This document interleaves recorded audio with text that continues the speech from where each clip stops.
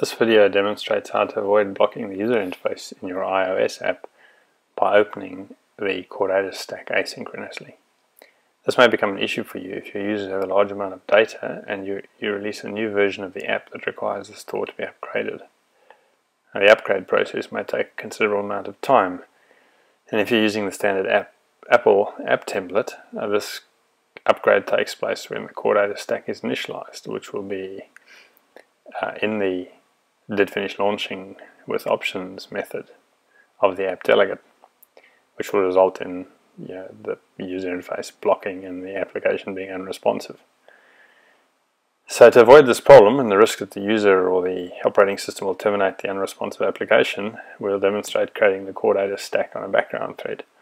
Note that we're not going to create the manage object context on the background thread, just adding the store to the persistent store called coordinator, which is what will trigger an upgrade to take place.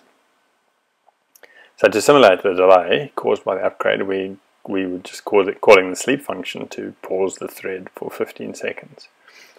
So in the demo app, we've got a call to sleep within the application did finish launching with options method to simulate what would happen if you didn't open the core data stack in the background thread, and you'll see the application launch screen then becomes unresponsive for the entire duration. Also in the code, we've got a call to sleep for 15 seconds in the actual asynchronous in the background thread that's going to add the store to the persistent store coordinator in the core data stack manager. So that's the open persistent store method.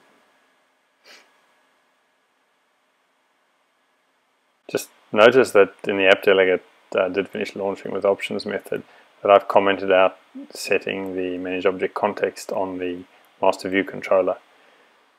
This will get set when the asynchronous loading of the core data stack completes, so we're not going to be setting it now. Right, we'll run the app and let's see what happens.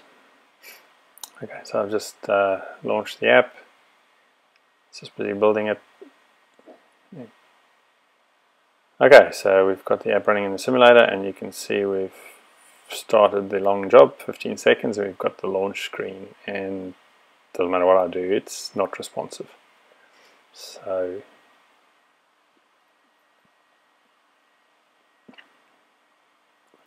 okay, so that initial 15 seconds completed, and now we're sleeping for 15 seconds after we've added the persistent store, and you can see there's a visual feedback to the user that we're busy loading things. Run that again and launch the app, and we've now got the launch screen showing. Had we been opening the stack, then the screen would be blocked, while if there was a long store migration required. Okay, now we're back to the normal screen, and we're still opening the core data stack asynchronously, but you can see the user interface is interactive, even though we've prevent the user from clicking on a row and going to the detailed view. So once the core data stack's loaded, then we send a notification to update the user interface, and the rows become enabled so the user can click on them to go to the detailed screens.